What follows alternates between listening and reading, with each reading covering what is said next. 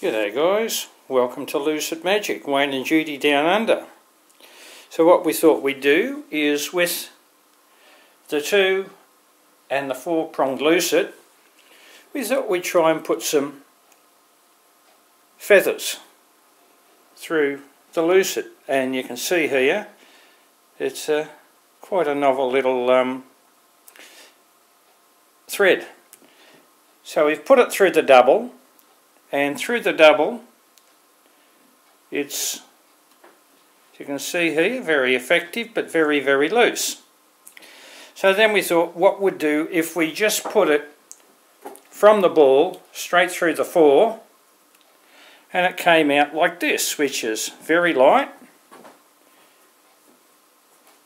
and nice and soft. So then we went through the double, then went through the 4, and this has come out relatively firm. But here you can see the 3 different. This is going through the double, through the 4 end, and through the 2 end. So if anybody's looking at using some feathers, this is what happens when you mix lucets with feathers.